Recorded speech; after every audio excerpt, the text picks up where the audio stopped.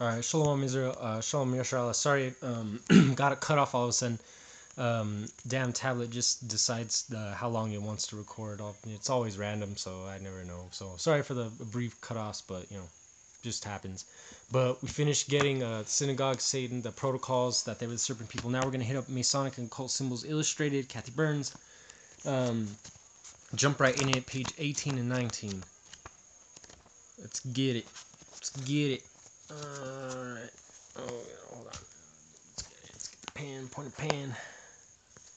Let's see, what do we got?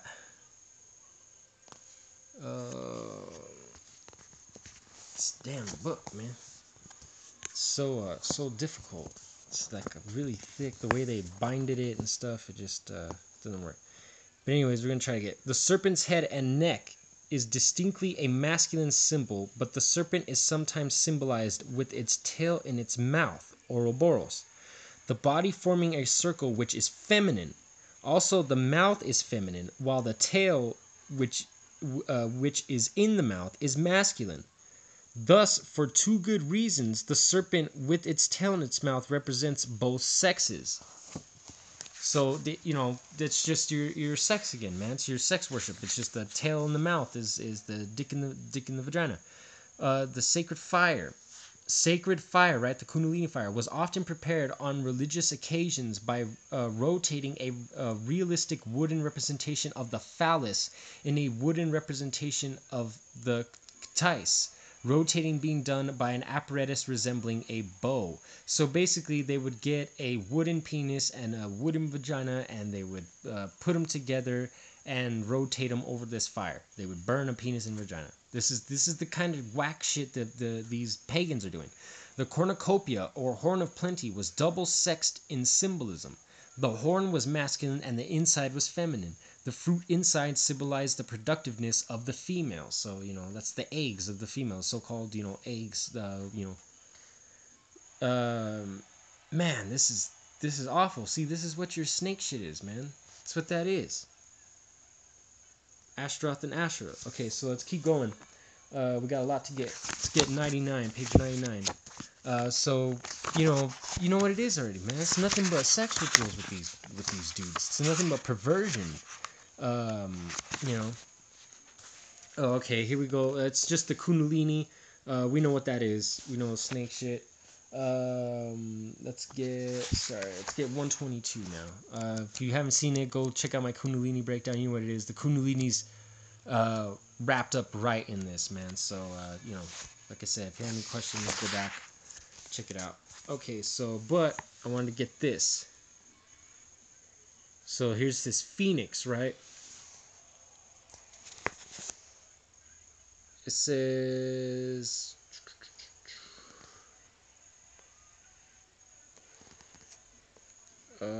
okay, here we go. The phoenix, because the phoenix is just a feathered serpent, Watch here. Look, the phoenix symbol is important in another way. As an emblem among nearly all civilized nations of royalty, power, superiority, and immortality. The phoenix of China is identical with the meaning of the phoenix of Egypt, and the phoenix of the Greeks is the same as the thunderbird of the American Indians. So, our brothers over here in the Americas, so-called natives, fell back into that worship. This is why the so-called conquistadores, which were just Amalekites, came and put their foot in our ass. Yet in another book by Hall, Manly P. Hall, we find farther south in the thunderbird symbol merged with the quetzal of the serpent feathered, and the serpent feathered with quetzal plumes. The quetzal was identical in meaning with the phoenix of Asia, North Africa, and the Near East. The feathered serpent symbolism can be traced back to the hooded Nagas, or serpent gods of India, which is Nagas is just Nakash, and to the winged serpents which occur in the writings of the sculpture and the sculpturings of the Egyptians.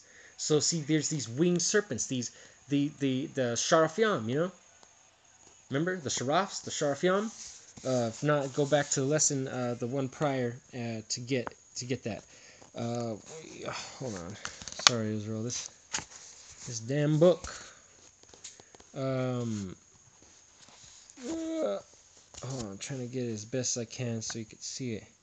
The phoenix is also the ancient symbol of human aspiration toward the universal good. Remember, that's the universal good to them is Satan. Barbara Walker, a radical feminist, reveals that the Egyptians and Phoenicians believed that the phoenix was the representation of a god who, quote, rose to the heavens in the form of a morning star like Lucifer after his fire immolation and death and rebirth. So you're Jesus, man. Your phoenix is just your Jesus. Your Jesus, the idol that the damn nations made. It says one former witch explains the phoenix or Bennu is believed to be the divine bird going back to Egypt. This phoenix destroys itself in flames and then rises from the ashes. Most occultists believe that the phoenix is a symbol of Lucifer, Esau, who was cast down in flames and who, they think, will one day rise triumphant. This, of course, also relates to the raising of Hiram Abif, or Hiram Abif, which I touched on a little bit, and the Masonic Christ. So see, this is all the same. It's all the same person, man. It's the morning star, it's the Lucifer, it's the Esau, and his angel, Satan. With the continual rebirth of the phoenix, it becomes a symbol of reincarnation and eternity. E.A. Wallace Budge writes, the morning star was the ferryman of Osiris, or the soul of Osiris. So see, that's Esau is the soul of Osiris, of the Satan, i.e. the Bennu, the bird, which the Greeks identified with the phoenix, the sun god who supposedly created all the other gods, was also pictured in the form of a phoenix. Look, one of the symbols of the 32nd degree of Masonry is a triangle on which a raven, a dove, and a phoenix are displayed. The eagle also, the bird of Jove or Jove, is frequently identified with the phoenix. As is well known, the eagle is used extensively in Masonry. In a Masonic Bible was the question, what is the symbolism of the eagle? So see, the eagle is identical with the phoenix. So, and who's the eagle? The eagle is Esau. The phoenix is Esau. All this is Esau. The Amalekites, man. What is the symbolism in the eagle, of the eagle in Freemasonry? The answer was given. The eagle has been a symbol among the different peoples of the world from their time immemorial. In Egypt, Greece, and Persia, it was the sacred to the sun. Among the pagans, it was the emblem of Jupiter. Among the Druids, it was the symbol of their supreme god. This is why they rock it, because they are the god. They exalt themselves as that god, as that eagle god. The phoenix, if you want to call it that. It's the same shit. But that's, the eagle's another lesson. The eagle's another breakdown. But let's get some more on this serpent. Oh, okay, so you know what it is. More Kundi stuff. Let's see, what can we get? I'm just trying to cut it, I already touched on that, so I don't think we needed to get that again. 151, though. Let's go to page 151. Here we go. This is some good stuff. Oh, sorry. Alright. That the serpents were ever... Hold on, let's see. Oh, it's Blavatsky. So we got there. Blavatsky remarks. So this is... let me see. Make sure. Okay, cool. We're good. Okay, Blavatsky remarks. What is she... Hold on. This damn book. That the serpents were ever the emblem of wisdom and prudence is again shown by the caducees of Mercury. The two serpents entwined around the rod are phallic symbols of Jupiter and the other gods who transform themselves into snakes for purposes of seducing goddesses. See, this is why it was Satan, man. It was the serpent. It was the Satan. It's symbolic, man. It was the Nakash. He was an enchanter, a diviner. He seduced. He tricked Eve into receiving that knowledge of the evil. It's just a phallic symbol, man. He's your phallic god. The emblem of wisdom. They call him wise. He was the wisest. What was it? The wisest, the most cunning of all the beasts of the field, right? Of all the creatures that were made. The serpent has ever been the symbol of the adept. And is, which is your Masons, your high-level Masons, the Illuminati, and of his powers of immortality, and divine knowledge. It shows the dual power of the secret wisdom, the black and white magic. Yeah, with your 5-pointed star. This is what it is, man. It's the serpent. It's the emblem of the adept, the penis, the one that seduced Eve. You know? Let's see, what else we got? 52, 153. Hold on, let's see. Oh yeah, here we go. In fact, since we're talking about this, oh, man. Sometimes these books, man. Our Masonic book, after explaining about the Caducees, brags, the rod of the Master of Ceremonies is an analog, equivalent, or parallel. Another Masonic book claims that the Mercurius Caducifer, or Mercury, the bearer of the herald's staff, finds his analog in a Mason's lodge, in the senior deacon, who accompanies the initiate throughout the ceremonies and assists at his restoration, although himself unable to restore life. The Caducees is also a symbol of immortality. Of course, Mercury is not the only god who carries the Caducees. Pike indicates. So it's these Mercuries, these deacons, rock this Caducees when they help everybody go through their ceremonies. So ask their Masons, who was your little deacon that helped you through everything. But anyways, Pike says that this was also borne by Sybil, Cybele, Minerva, Anubis, Hercules, Ogmius, the god of the Celts, and the personified constellation Virgo was a winged wand entwined by two serpents. So, Virgo. The migration of symbols reveals that the Caducees has alternately been considered to be an equivalent of the thunderbolt, which is your phallic symbol, a form of the sacred tree, and contraction of the scarab, a combination of the solar globe and the crescent of the moon, crescent moon that they worship, and so forth. Another symbol, so it's all the same god. Another symbol using wings is called the winged globe or solar globe. So then they start going off into the solar globe.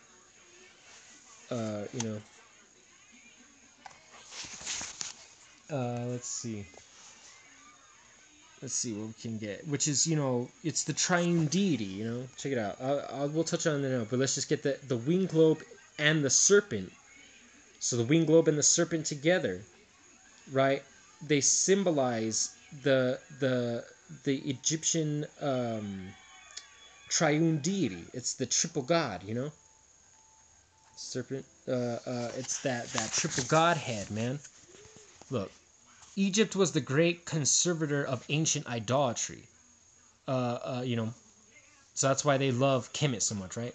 Kneph was the serpent god of this people. He was the second person of the sacred triad and said to be the creator of the world. He was usually represented by a hooded snake, sometimes called basiliscus, or the royal serpent. Did he, which is what they call the serpent in Harry Potter, man, the basilisk. All these things are linked. The serpent. Did he, the worshipper, meditate on the mysterious triune deity, Aikdon Knefta? He was presented to the worshippers a recollection by the figures of a globe and a winged serpent.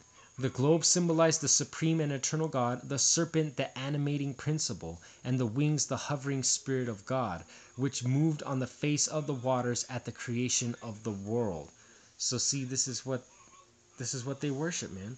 Pike remarks, serpents encircling rings and globes and issuing from globes are common in the Persian, Egyptian, Chinese, and Indian monuments. Vishnu is represented reposing on a coiled serpent, whose folds from a canopy over him. That's the serpent power, the Kundalini. Mahadeva is represented with a snake around his neck, one around his hair, and armlets of snakes on both arms. Bhairava sits on the coils of a serpent whose head rises above his own. Parvati has snakes around her neck and waist. Vishnu is the preserving spirit. Mahadeva is Shiva, the evil. the serpents on the 2 pillars, on the Masonic columns. They copied Yakin and Boaz, but they perverted it with their sun god, their triune triple deity. And the snake, man. Look at it. Principal Bhareva is his son, and Parvati his consort. The king of evil demons was called in the Hindu mythology Naga, the king of the serpents, or Nakash. See, look, which is the name we trace in which name we trace the Hebrew Nakash, serpent. So see, what did I tell you, man? I didn't even know. Look at that. I didn't even know that was coming out. I just, you just could tell, Nagas, Naga, Naka. They just, if you know anything about language, but that's what it is, man. The demon deity, the sun god Ra. But that's, look at that. That's the serpent, the king of serpents, the king of divination and witchcraft, All right. See what we got. 161. Let's see. It might be the Kundalini again. Oh, no, it's about Isis. Okay, so here we go. So we were talking about this winged solar disk, right? The winged solar disk was also used by Charles Taze Russell, the founder of the Jehovah's Witnesses. I could break them down hard. He wanted the winged disk put on all his covers, which were later removed from his books by Joseph Rutherford. Of course, this is not surprising that Russell used a 33rd degree Masonic symbol since he himself was a Mason. There are also numerous creatures that are winged. Isis, an Egyptian god, is portrayed with wings. So see, this is Isis. Then there's the winged serpent, or Arius, a symbol of royalty. The winged serpent, the plumed serpent. The serpent was a wisdom symbol, and when plumed, it meant the wisdom had been given wings and had become spirit wisdom or illumination. So see, that's the fiery flying serpents, the flying, the illumination, the spirit wisdom, the Illuminati, man. The Illuminati enchanters. That's what it's saying, the winged serpents. We gotta start learning how to decipher their talk, man. It's so easy. Uazit, an Egyptian goddess, is also represented by the winged serpent. Another Egyptian goddess, Buto, was symbolized by a winged cobra. She was the protector of Pharaoh. So see, man, I have this thing, man.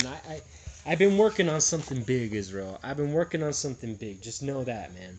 I'm planning on proving some crazy things. But anyways, the New Larousse Encyclopedia of Mythology explains Buto was a snake goddess, frequently represented in the form of a cobra, sometimes winged and sometimes crowned.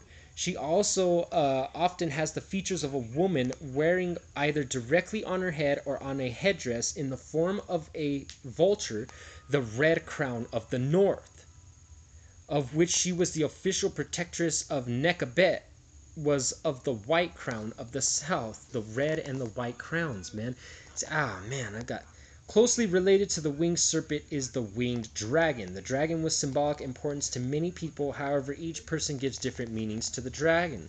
So the dragon is also linked in with this serpent. Man, I have some shit, man. I really think Esau's been running shit behind the scenes for longer than we think, Israel, man. I got some shit on it, man. But anyways... to some, it stands for great wisdom and immortality. To others, it is a symbol of good fortune. Still others know the dragon as a powerful, benevolent friend. Dragon, the great red dragon, is who your boy Hermes Trismegistus is said to have gotten his knowledge from, man. Actually, the serpent and the dragon are really symbols for Satan. In connection with the dragon in the Weavering, it is the creature that is usually represented as a two-legged winged creature resembling a dragon. The Pegasus is another winged animal, quite popular, blah blah blah. Okay, yeah, it just goes on. Talk about the Pegasus for a minute. Anyways, let's see. Oh yeah, okay, so here we go. This is the Medusa. It says, there were 3 Gorgons who were sisters, one of whom was Medusa. Poseidon seduced Medusa in the temple of Athena. She became angry over this and turned Medusa's hair into snakes. And it says, when Perseus decapitated Medusa, the blood which escaped from the wound gave birth to Chrysaor and the horse Pegasus. So that's where they say Pegasus comes from, is from the winged serpent god, you know? Kronos is another god sometimes represented as wings. Look. Kronos, Horus, and Saturn are all considered to be gods of time. Kronos, also spelled Kronos, blah, blah, blah, from which we get the word chronology, was the Greek name of Saturn, and Saturn was the Roman name of the same god.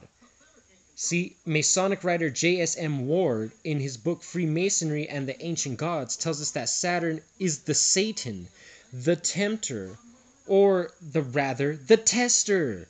Eliphaz Levi claims they understand, man, that he's the tempter and the tester. That he's just the tester, man. That he's the evil, the knowledge of the evil and the good to test us. He's Chronos, chronology. See, this is English language is awful, man. They got us sinning every day because we be speaking God's names every day and don't even know it. All our words are named after gods. Works of malediction and death were under the care of Saturn. It's no wonder then that Saturn is called the Lord of Death. In fact, human sacrifices were even offered to him. So that's your boy Saturn, Jesus, God. Masonic writer Robert McElway reveals that some men believed that Baal was the Saturn of Greece and Rome, and there was a great conformity between the rites and sacrifices offered to Saturn and what the scriptures relate of the sacrifices offered to Baal. So see, it's the same thing. It's the same offering. Whenever it talks about Baal, it's in the scriptures. Baal is just like not only is it talking about the Canaanite deity that they were worshiping, but it's also describing all the deities. Blavatsky also confirms that Saturn is Bel or Baal. Additionally, Saturn was known as the god Set. Right? So they're all the same god.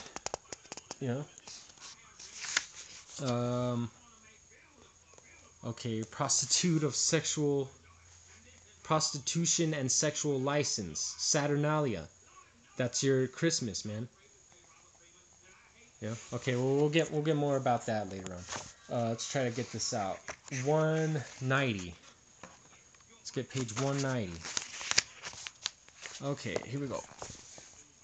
The light, or the Christ. So see, the light or the Christ that the occultists refer to. Let me see. The angle of the light is kind of bothering me. All right, here we go. Yep.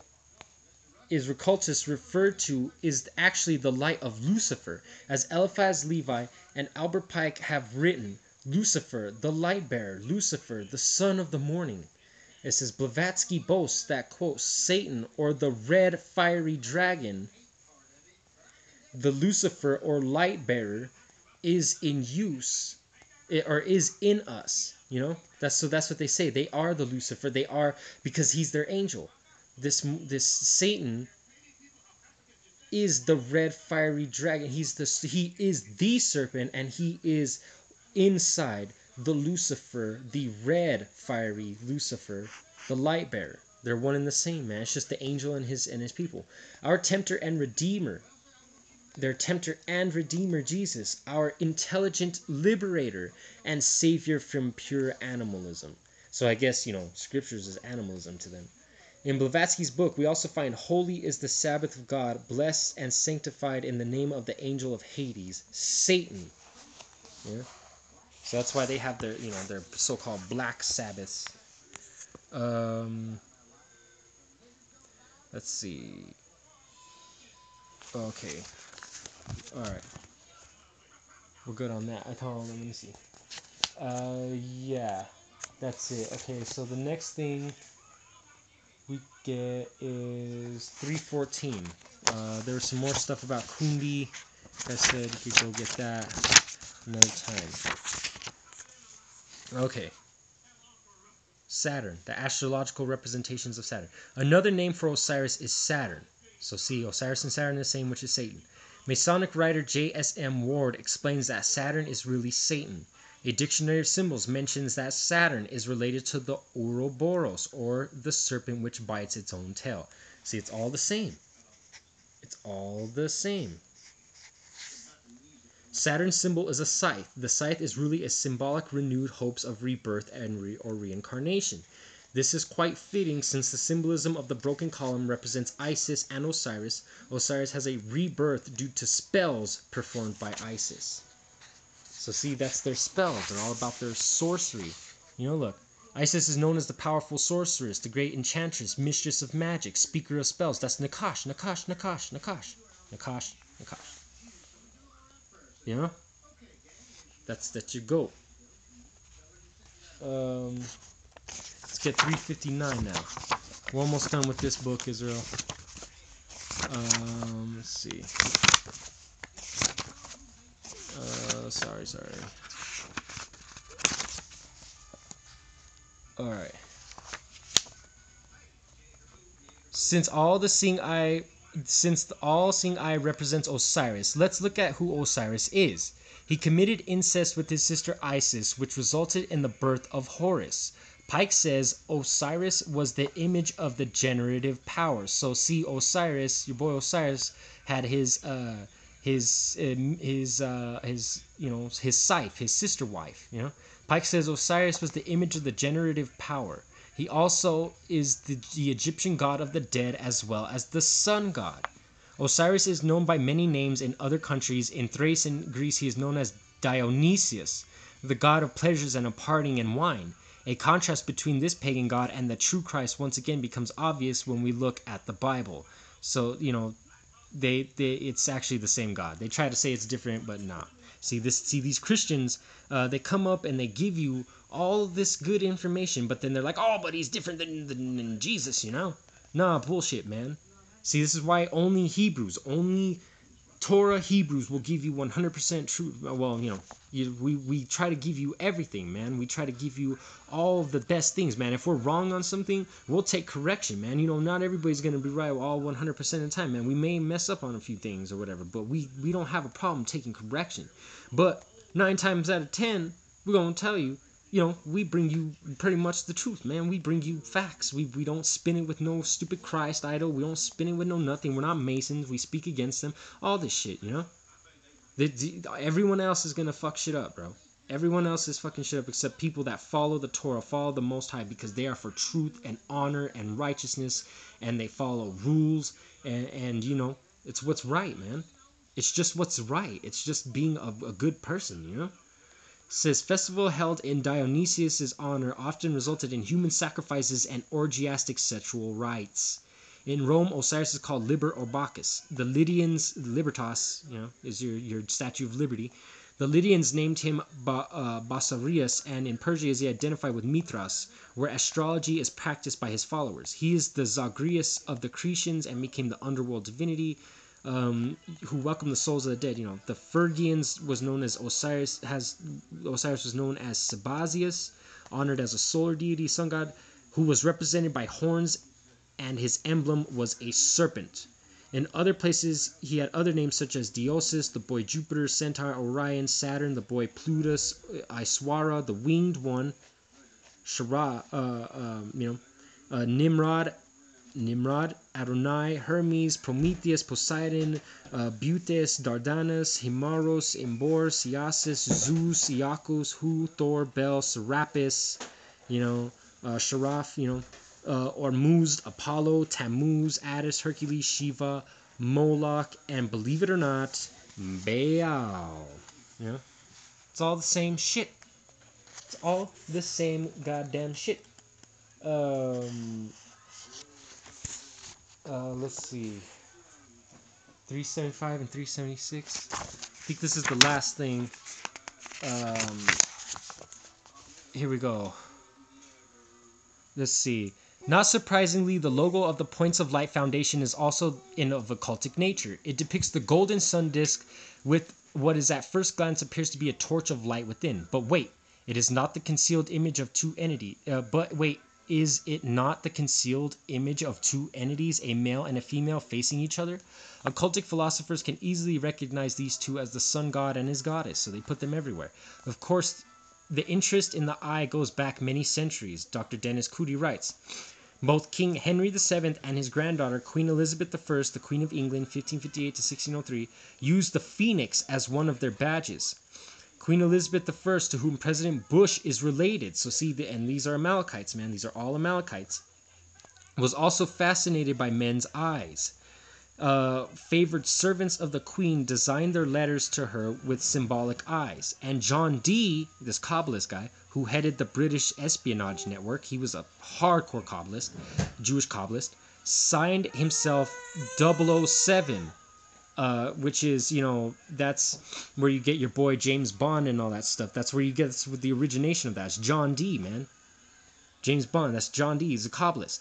Dee, an acquaintance of the Queen's husband, the Earl of Leicester, was an alchemist, astrologer, psychic, and spy. According to the Mind Wars 1984 by Ron McRae, former associate of columnist Jack Anderson, the basis for his 007 signature was each zero representing an eye and the 7 being the sum of 2 eyes. 4 other senses, and last, mystical knowledge from the 9 spirits, or muses, who spoke through Dee's crystal ball, the shoe stone.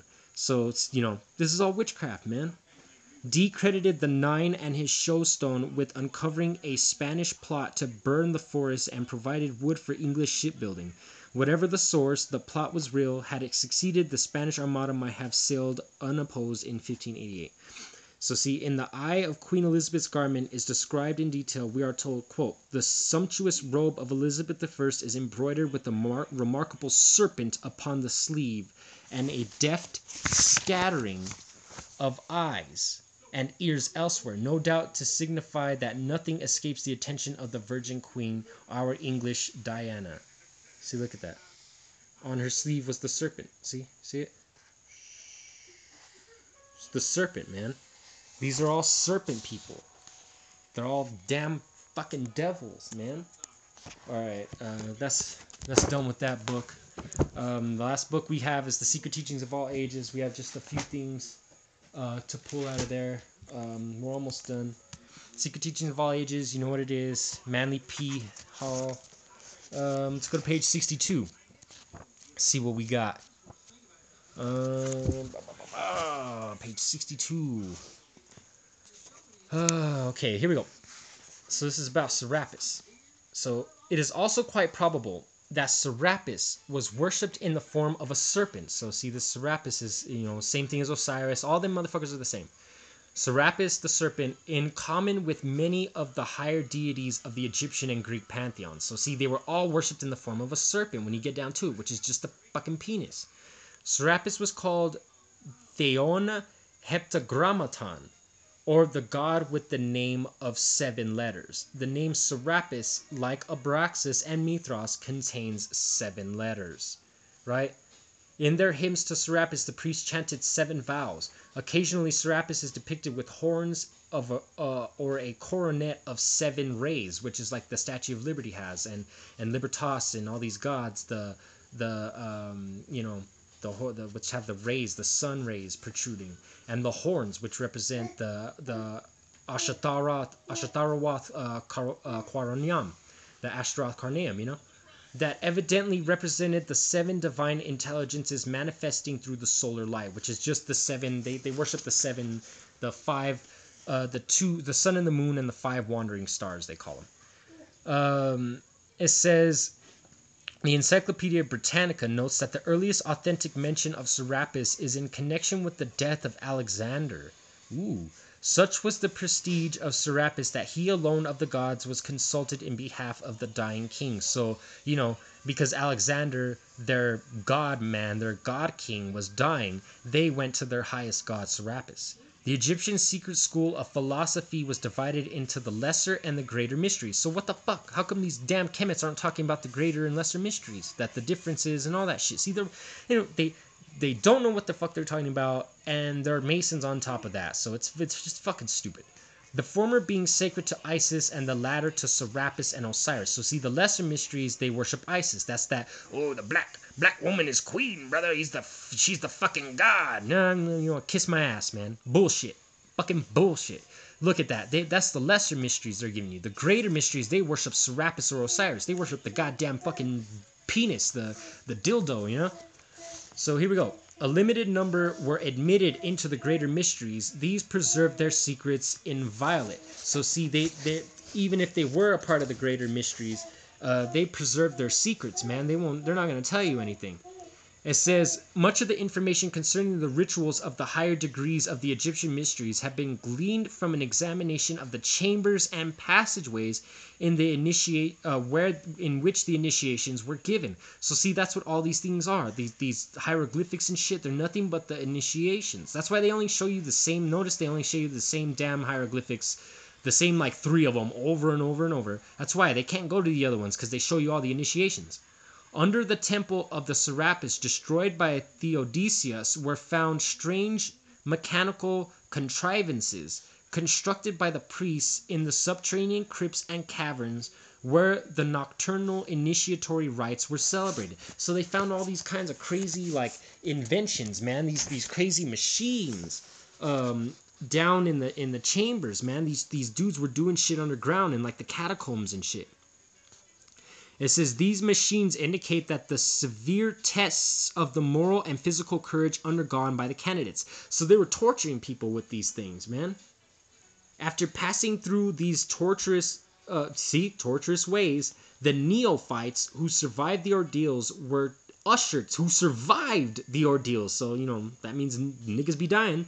Who survived the ordeals were ushered into the presence of Serapis, the noble and awe-aspiring figure illumined by unseen lights. So that, and you know, they just go and worship their Edomite, you know, god, their man god. But you know what it is. They worship Lucifer when it comes down. I mean Satan when it comes down to it. Everyone worships Lucifer, who is, you know, your boy Jesus, and they worship Satan. So it says right here, look. Labyrinths were also a striking feature in connection with the rite of Serapis. E.A. Wallace Budge, in his Gods of the Egyptians, depicts Serapis minotaur-like with the body of a man and the head of a bull. Labyrinths were symbolic of the involvements and illusions of the lower world through which the wanderers of the soul of man in its search for truth. So the labyrinth is basically just your so-called Kabbalistic tree of life or whatever, the journey that they take. See, we go through the wilderness in our minds, you know what it is, the 3 levels of the temple, the wisdom, the temple man, they go through their labyrinths. It says the maze of worldly ignorance, see? It says, in this relation, Serapis becomes the trier or the adversary, which is Satan, who tests the souls of those seeking union with the immortals.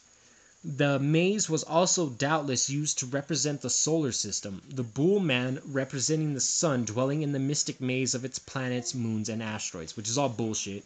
That's all modern day cosmology is nothing but sun worship.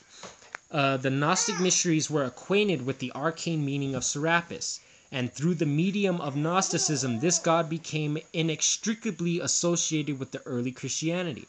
In fact, so see, this is, early Christianity. In fact, the Emperor Hadrian, while traveling in Egypt in AD 134, declared the letter to Servianus that the worshippers of Serapis were Christians, and that the bishops of the church also worshipped at his shrine. He even declared that the patriarch himself, when in Egypt, was forced to adore Serapis as well as Christ. See Parsons' New Light on the Great Pyramid. So see, it was one and the same, man. The Christians were just Serapis people, man. They were Serapians, you know.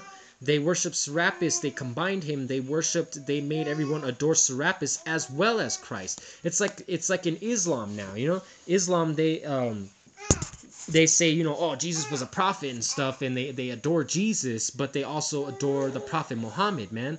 They say that they're both coming back for people. Let's see. Serapis gradually usurped the position previously occupied by the other Egyptian and Greek gods, and became the supreme deity of both religions. His power continued until the 4th century of the Christian era, which is, in the Council of Nicaea. In AD 385, Theodosius, that would-be exterminator of pagan philosophy, issued his memorial edict. When the Christian soldiers, in disobedience to his order, entered the Serapeum in Alexandria to destroy the images of Serapis. So basically, they just replaced Serapis with Jesus, man. That was the transition. That's what Paul did. They basically transitioned the worship of Serapis with the worship of Jesus, It says Socrates, a church historian of the 5th century, declared that after the pious Christians had raised the Serapeum at Alexandria and scattered the demons who dwelt under the guise of gods, beneath the foundation was found the monogram of Christ. So see, they were worshiping Christ. It's the same deity, man. They were worshiping the Serapis, and then they created this Christ god, and when they went and destroyed the Serapeum where they worshiped Serapis, they found the same shit that they were worshiping Christ with, man. The mysteries of Serapis. Mysteries of Serapis. This is what this shit is, man.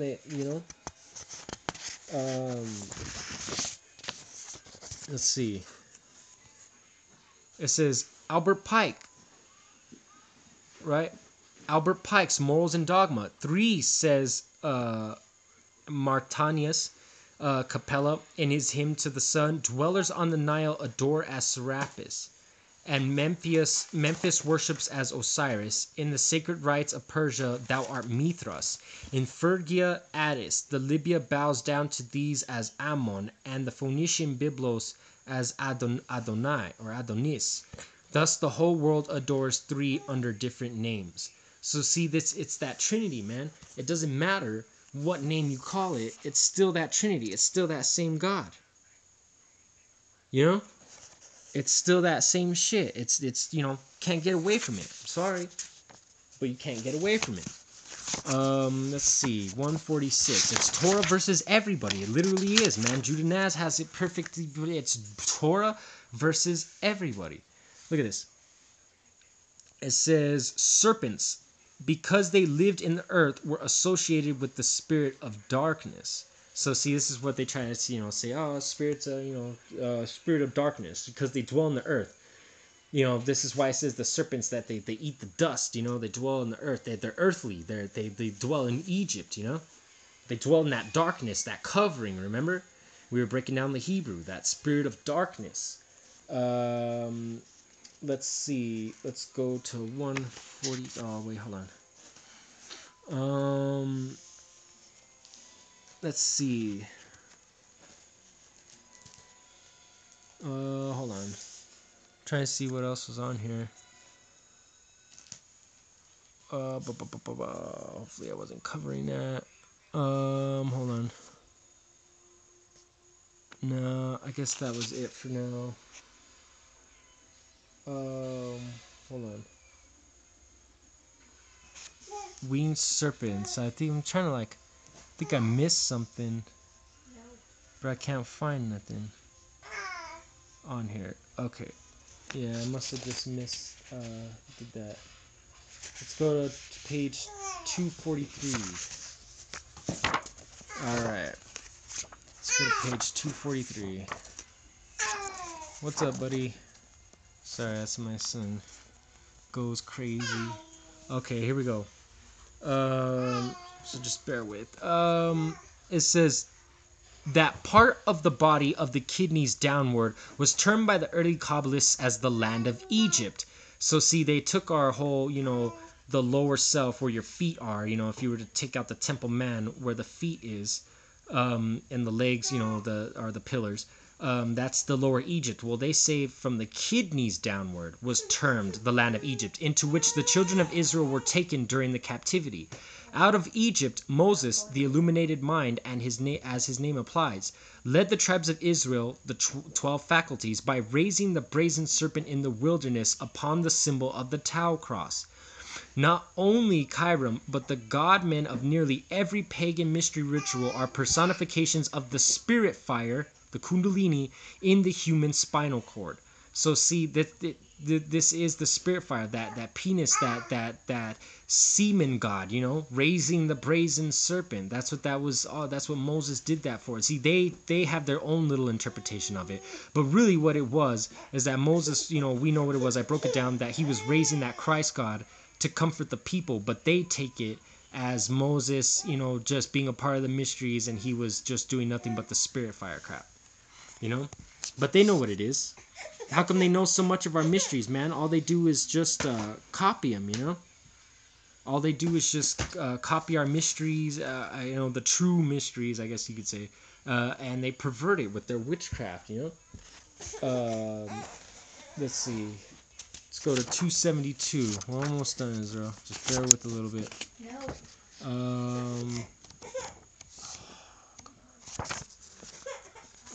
Let's see. The serpent. The serpent was chosen as the head of the reptilian family. Serpent worship in some form has permeated in nearly all parts of the earth.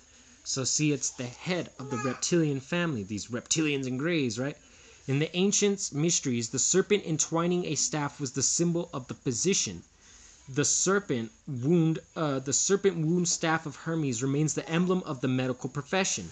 Among nearly all the ancient peoples, the serpent was accepted as the symbol of wisdom or salvation. This is why Moses raised up this wisdom serpent salvation so that it would be destroyed, just like everything else. We always sacrifice and we destroy all these idols. It says the antipathy of which Christendom feels towards the snake is based upon the little understood allegory of the Garden of Eden. So they try to say Christian, but Christendom just worships the snake too. So, Manly P. Hall is trying to throw you off right there. The serpent is true to the principle of wisdom. So see, they say the serpent is wisdom.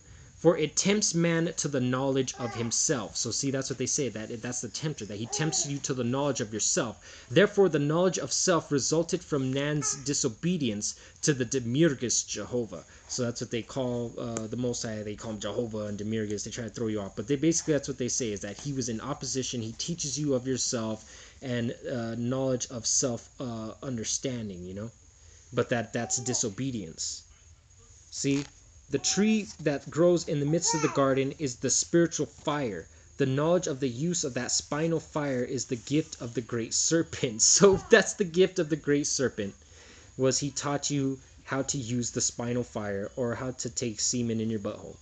Notwithstanding statements to the contrary, the serpent is the symbol and the prototype of the universal Savior. So see, he is the universal Savior, who redeems the world by giving creation the knowledge of itself and the realization of good and evil. So that's their Satan. If this be not so, why did Moses raise a brazen serpent upon a cross in the wilderness, that all who looked upon it might be saved from the sting of the lesser snakes? Was not this brazen serpent a prophecy of the crucified man to come? If the serpent be only a thing of evil, why did Christ instruct his disciples to be wise as serpents? So see, man, this is what the New Testament allows the Masons to do. The New Testament allows the Masons to twist the scriptures because of this stupid Christ shit. You know what I mean? But look, it wasn't because of the universal Savior or the man or whatever. No, Moses raised the brazen serpent in the wilderness to show that our people were fucking stupid, and they must be comforted with idols, that they will not pay attention. Even when they were told, when they're tested, they still don't pay attention and they fail that test. That's what that was for. Then they come over here and talk about, oh, well, Christ said to be wise as serpents, man, so it has to be that, No, bullshit. Christ was, that New Testament Christ shit's bullshit. See, look at how they spun everything. Look at how these Masons are fucking little shysters, man. Look at the accepted theory that the serpent is evil cannot be substantiated. So see, these evil bastards say that, oh, well, the serpent isn't evil. You can't prove it. Well, Torah proves it. It has long been viewed as the emblem of immortality. It is the symbol of reincarnation or metempsychosis, because it annually sheds its skin, reappearing as it were in a new body. There is an ancient superstition to the effect that snakes never die except by violence, and that if uninjured, they would live forever. It was also believed that the snakes swallowed themselves, and this resulted in their being considered emblematic of the supreme creator, who periodically reabsorbed his universe back into himself. So this is all bullshit, man. All nonsense. This is what they try to tell you, but nah, it's just the fucking worshiping Esau and his angel Satan, and they're just dicks. Nothing but dicks, literally. In Isis Unveiled, another good book, H.P. Blavatsky makes this significant statement concerning the origin of the serpent worship. Quote, before our globe had become egg-shaped or round, it was a long trail of cosmic dust or fire mist, moving and writhing like a serpent. This, say the explanations, was the Spirit of God moving on the chaos until its breath had incubated cosmic matter and made it assume the annular shape of a serpent with its tail in its mouth, emblem of eternity in its spiritual and of our world in its physical sense. So see, they're trying to pervert the Most High's creation. The seven-headed snake represents the supreme deity manifesting through his Elohim, or seven spirits, by whose aid he establishes his universe. The coils of the snake have been used by the pagans to symbolize the motion and also the orbits of the celestial bodies. See, it's the host of heaven worship. And it is probable that the symbol of the serpent twisted around the egg, which was common to many of the ancient mystery schools, represented both the apparent motion of the sun around the earth. See? I got some shit on that. Oh man, I'm so sorry, Israel. Oh, I'm having an allergy attack right now. Bear with me. I'm sorry. I'm so sorry. So see, the sun around the earth, that's the real shit. I got some shit on that, man. And the bands of astral light and the great magical agent which move about the planet incessantly. Electricity was commonly symbolized by the serpent because of its motion. So see, that's where you get the lightning being the phallic symbol of the god. Force projected through atmosphere was called the Great Snake. Being symbolic of universal force, the serpent was emblematic of both good and evil. The serpent, with its tail in its mouth, is the symbol of eternity, for in his position of the body of the reptile has neither beginning nor end. The initiates of the mysteries were often referred to as serpents, and their wisdom was considered an analogue to the divinely inspired power of the snake. There is no doubt that the title winged serpents, the Seraphim, or Seraphim, was given to one of the invisible hierarchies that labored with the earth during its early formation. So, they're trying to say that basically they created the earth. They're trying to take the actual Seraphim that the Most High has, those creatures that he created, and they stole that identity, and they're like, oh, we're the winged serpent, and we're the man, and we're the crucified God, and we're they just stole everything and perverted it and made it into a bunch of bullshit. And we gotta take this shit back, man. There is a legend that is in the beginning of the world, winged serpents reigned upon the earth. There were probably the demigods which antedate the historical civilization of every nation. This is your whole reptilians and aliens shit. This is all that fucking nonsense, man. These winged serpents reigned upon the earth, blah, blah, blah. No, those are just creatures that the Most High created, and they took them and created this fanciful thing just like they do with everything else. A point that must not be overlooked in connection with reptiles in symbolism is clearly brought out by the eminent scholar Dr. H.E. Santee in his Anatomy of the Brain and Spinal Cord. In